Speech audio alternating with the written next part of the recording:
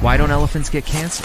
This animal weighs 10,000 pounds, lives 60 years, and has 100 times more cells than you. So why doesn't it get cancer? The answer? It's not luck. It's evolution. It might help save your life. Every time your cells divide, there's a risk. One bad copy, one mutation, and boom, cancer can start. The more cells you have, the more chances for error. Elephants have trillions of cells. They should have sky-high cancer rates. But they don't. Scientists found something wild.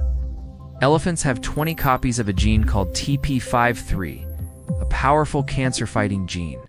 Humans only have one working copy, but elephants, it's like they've got a full army of cancer police. When something goes wrong in a cell, TP53 tells it to self-destruct. No drama, no tumor. Can we borrow this elephant superpower? Boost TP53 to prevent cancer? Early research says maybe? This isn't just about elephants. It's about using evolution solutions to design new cures. Elephants don't get cancer because their bodies evolve better defenses. Maybe the secret to curing cancer isn't in a microscope. It's been walking the earth this whole time.